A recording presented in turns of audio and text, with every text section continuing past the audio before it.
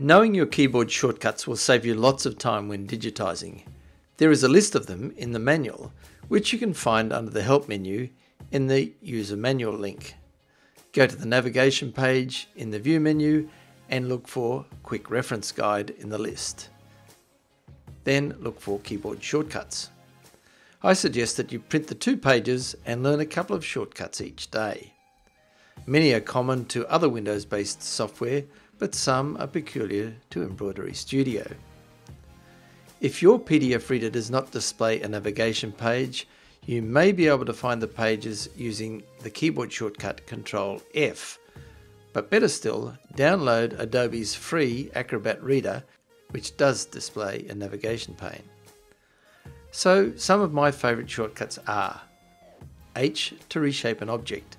Even the most professional digitizers will need to reshape objects or kern lettering.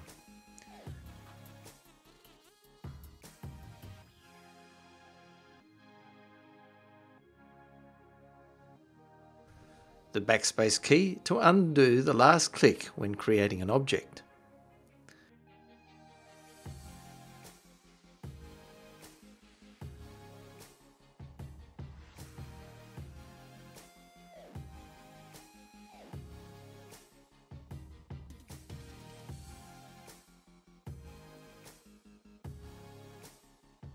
The spacebar to change from a left node to a right node when editing a shape.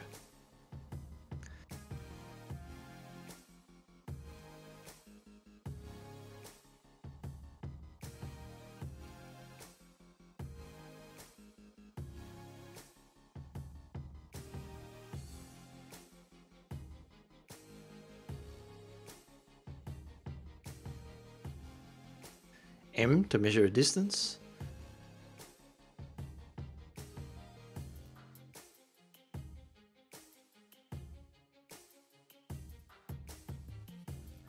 And J to manually apply closest join.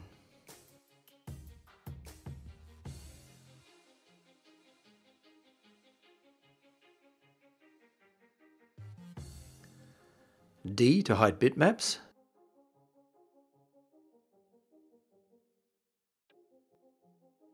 Shift D to hide vector images.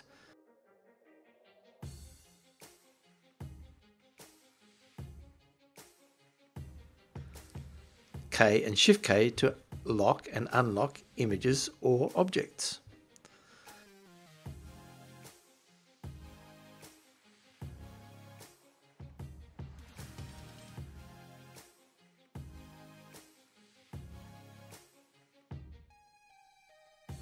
B to activate the magnifying glass to zoom to a particular part of the design.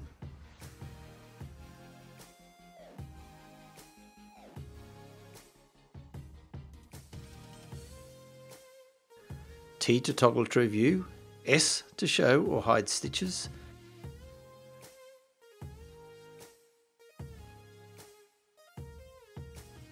L to show or hide vector lines, and the full stop or period key to display stitch points.